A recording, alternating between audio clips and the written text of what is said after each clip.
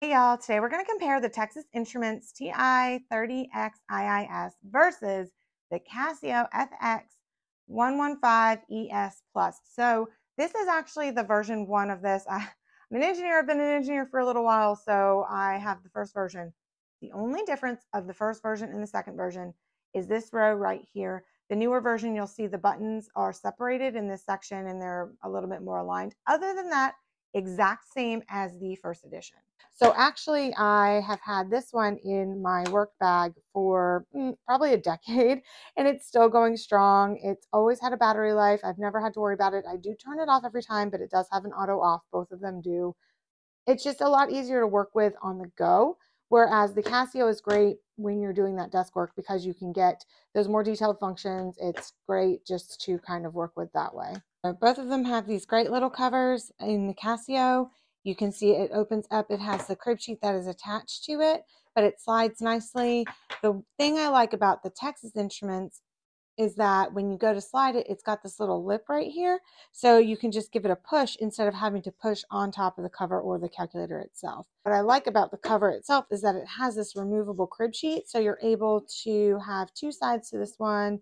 The text is a little bit bigger. It's easier to read. Or you could replace it with something that you put in there yourself. They're just about the same size. The screen size is about the same. The Casio is a little bit bigger, but it does have 3 rows on it. So you'll see once I turn them on, the text size is actually about the same. The difference is that to turn the Casio off, the power button is a little bit non-intuitive. So on is here, but to get it off, it's all the way down here. For the TI, the nice thing I like about it is that it's got the on-off button is the exact same button. So just second button and then turning it off.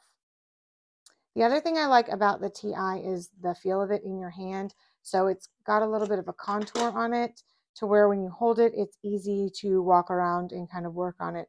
I find I like the Casio better for when I'm like sitting at a desk or if I'm punching keys that way. It's a lot easier to work with. It also has so many functions. It's got 3 different sets of functions on each button versus the double functions of the TI.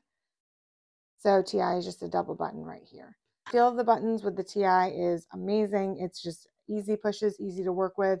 Everything's well thought out really for your thumbs. Whereas with the Casio, you can utilize it with your thumbs, but I find myself using it more as this kind of calculator.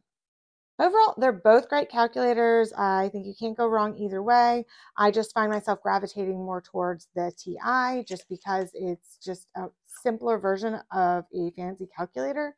Whereas with the Casio, it's a great one that I keep in my desk. I'm able to utilize it for those more complex functions. It does quite a bit more, but I don't find myself needing to do all of those functions every single day.